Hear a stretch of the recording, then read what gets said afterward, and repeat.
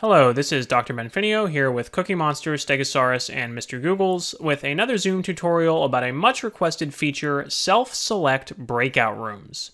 So if you are not familiar with breakout rooms in Zoom, they allow you to split a larger meeting up into smaller sub-meetings where the participants can only see and hear the other people in that breakout room. So it's kind of like breaking up into physical small group discussions around tables in a larger classroom. This enables small group activities or group work that would otherwise be difficult in the larger Zoom meeting setting where people would constantly be talking over each other.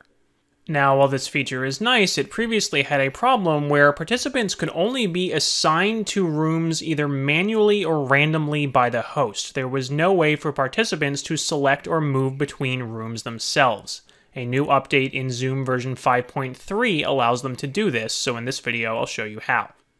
Now, as the host, you will create the breakout rooms by selecting the Breakout Rooms button in the bottom toolbar. Once you've updated to Zoom 5.3, in addition to the Assign Automatically and Assign Manually radio buttons, you will have a third one for Let Participants Choose Rooms. So I'm going to select that and say I want to create 2 breakout rooms, then click Create. That will bring up my list of 2 rooms, which are just named Room 1 and Room 2 by default, but you'll notice that you can rename these.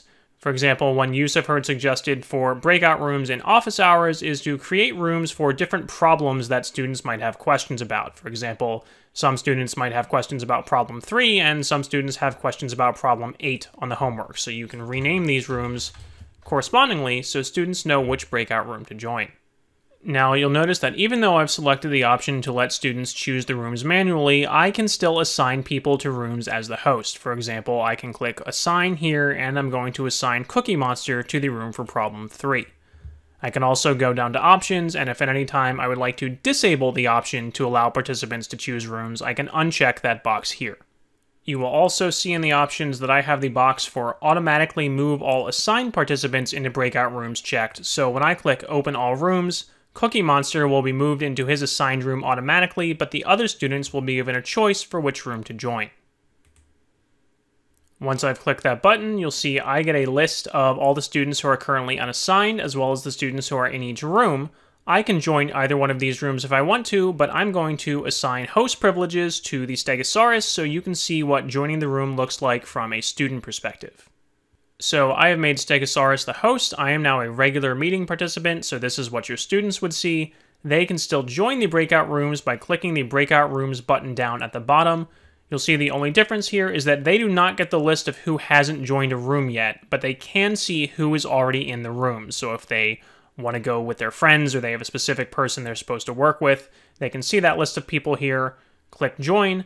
So I'm going to click the Join button, get a confirmation pop-up asking me to confirm that I want to join this room. Click Yes.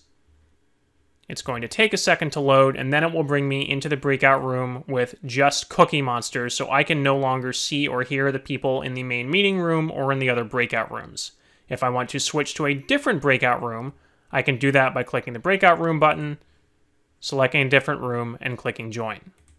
Now, there are a lot of other details about breakout rooms, like how the chat and screen sharing and recording work. I'm not going to cover those in this video. This is really just about this new self-select feature. Again, I do have a playlist with a bunch of other Zoom tutorials, including one about breakout rooms, in the description below this video, so you can check that out. Hopefully this feature is useful. I know it's something a lot of people have been asking for, along with things like rearranging the gallery view or multi-pin and multi-spotlighting video, which I also have tutorials on. If you have a question or a comment or a suggestion for another tutorial, please leave a comment below this video. Thank you.